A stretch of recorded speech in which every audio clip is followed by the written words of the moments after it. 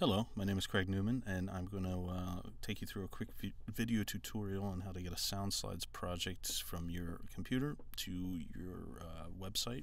In this case, it's a WordPress hosted site.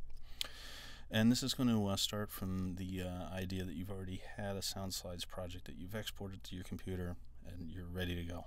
So I happen to have one in here. And it is, as many of yours will be called, published to web is the folder that you're looking for. And if you look in there, it's got some basic files, some sizes. There's a Flash component that's been created when you export. You don't need to really care about any of that, but I would suggest that you change the name on this folder from publish to web, because you're going to be doing several of these probably, so you don't want to clutter up your FTP site with all these similarly named files. So I'm going to call this Conan Web. Call it anything you want, as long as you know what it is, it makes sense to you. So here's the folder that I am going to send to my web host, and I'm going to use FileZilla to do it. There's a number of FTP applications you may be using, anywhere from Dreamweaver to CyberDuck to a number of things in the PC world. I think most of us are going to try and be using FileZilla to some extent, so FileZilla is what I'm working with here. Go ahead and log on. And here I have found my site's root folder, craigmnewman.com. Go ahead and open that up. And I have created a folder in here called Soundslides, which is for, guess what, Soundslides projects. I'll open that, and you can see there's nothing in there right now. So I'm going to go ahead and grab this folder. Oops, going nuts, going nuts. Let's try that again. Grab my Conan Web folder and drag it over. This is going to take just a moment because it's not a terribly large folder full of files. Let's take a look here. It's only 3.7 megs, but it is a ton of files. This is going to go quicker, obviously, the faster your web access is. And tick-tock, tick-tock. Okay, there we go. So once it's all done, you're going to see your folder show up wherever it is you're dragging it. If you don't have a Soundslides folder, you could put it in your WP content folder, for instance. You could just float it in there. Obviously creating a Soundslides folder helps to keep things a little more clear. So if you're on a PC, you can right click on this. If you're on a Mac, do a control click, and you're going to get a drop down menu, and go ahead and copy URLs to clipboard. And from that point, we are done with Mr. FileZilla, and you're going to need to open up a web browser. Alright, so I have preloaded up the Soundslides embed utility, which is tools.soundslides.com/embed. You might already have that bookmarked. If you don't, I would suggest bookmarking it. And where it says slideshow URL, go ahead and click on that space and do a paste. And you're going to see all the stuff that you just copied off of your uploaded folder. And towards the end, you're going to see your blog name, .com or .net or whatever, /Soundslides, / the name of your project. That's basically all you need out of all this junk.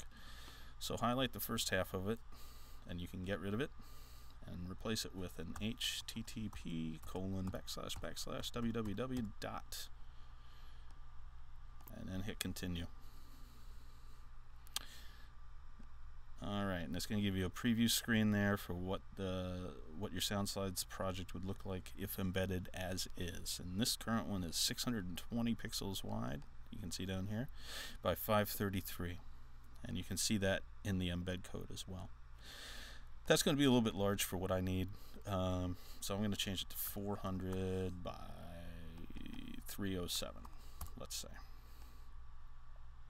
And then click modify, and that'll change the code. You can see that here it changed the embed code so that the size is reflected in your change. Go ahead and get that embed code. Just highlight all, copy, and then head over to your dashboard, which I have already logged into. Now I'm going to add a new post. Actually, that's not true.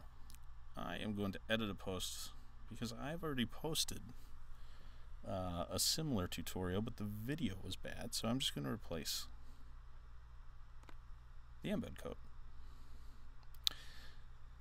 Alright, so here is my post from earlier. You can see right here, this is where the item was. And you want to do this in the HTML screen up here. The visual screen just won't work. This is kind of a bad example because I'd already put the item in. But if you were to paste that code into the visual screen, all you would get is the code looking like a block of unreadable text. It has to be done in HTML. So I'm going to get rid of all this junk. Oh, there's some more junk.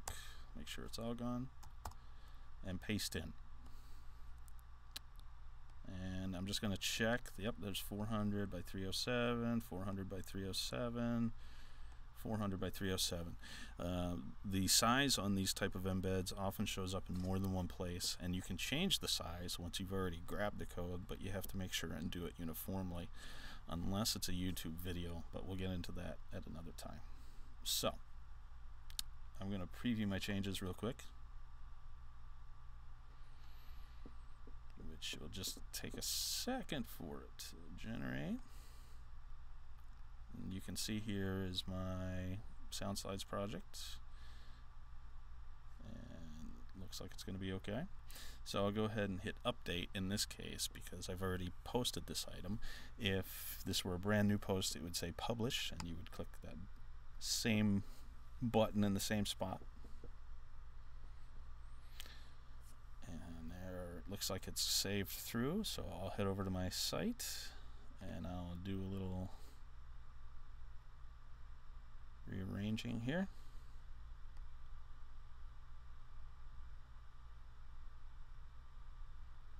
And here is my Soundslides.